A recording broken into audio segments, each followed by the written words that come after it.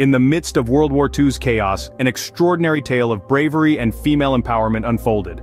The story of the Night Witches, a fearless group of Soviet women aviators who defied the darkness of night and conventional norms to strike fear into the hearts of their enemies. At the center of this narrative is Marina Raskova, a female pioneer in aviation.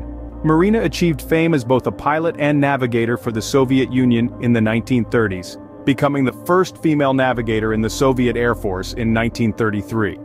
Raskova set numerous long-distance flight records, earning celebrity status and the nickname Russian Amelia Earhart, with most of her record-breaking flights taking place in 1937 and 1938, while she continued to teach at the Air Academy. As the Second World War unleashed its fury, the Soviet Union grappled with a severe pilot shortage.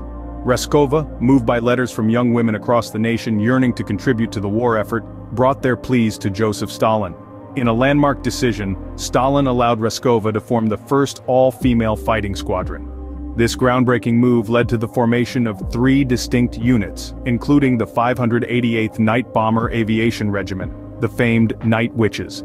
It was on October 8, 1941, that the regiment came into existence, comprising of 260 women who fulfilled various roles, from navigators to support staff and ground crew, collectively earning the moniker of the Night Witches. These courageous women were about to etch their names in the annals of history. From October 1941 until May 1942, all the women had to attend intensive training in the small city of Engels in Saratov. They had to learn how to fly, maintain the aircraft, and navigate. The training, which usually lasted 18 months for men, was only given 6 months for the women. Most of these women were students aged between 17 and 26 years old. Due to the lack of women in the Soviet Air Force, they had to use men's uniforms, which were baggy and oversized. Other things missing were radios, radars, weapons, and other tools to facilitate the night navigation. The regiment was deployed on the front line in June of 1942. The Night Witches, led by Yevdokia Bershanskaya, were not equipped with the most advanced war machinery. Instead, they were saddled with Polikarpov Po-2 aircraft, seemingly unfit for battle. These planes, made of plywood and canvas, were typically used for training or as crop dusters. With a top speed of just 90 miles per hour and a capacity to carry only 2 bombs, they were far from an ideal choice for warfare.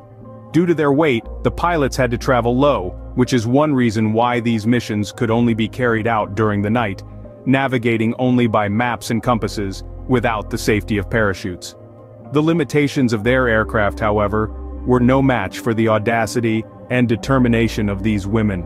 The Night Witches turned these supposed weaknesses into their strengths. They flew so low and so quietly that they became nearly invisible and inaudible to the enemy until it was too late. The sudden jarring noise of their engines revving just before dropping their bombs led to their ghostly nickname. Their mission was clear: disrupt the Germans at night.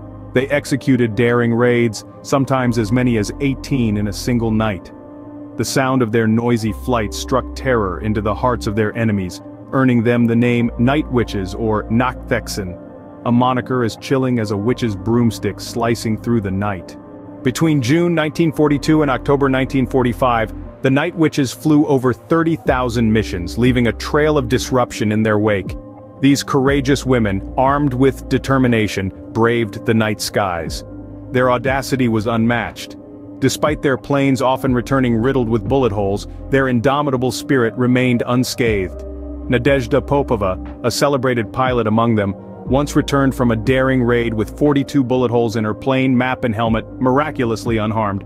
22 Night Witches received the prestigious Hero of the Soviet Union Award, a testament to their unwavering dedication. Yet their journey was not without heartbreak. 32 of these pilots died in service. In January 4, 1943, at the age of 30, Marina Raskova, their pioneer, met an untimely end when her plane crashed.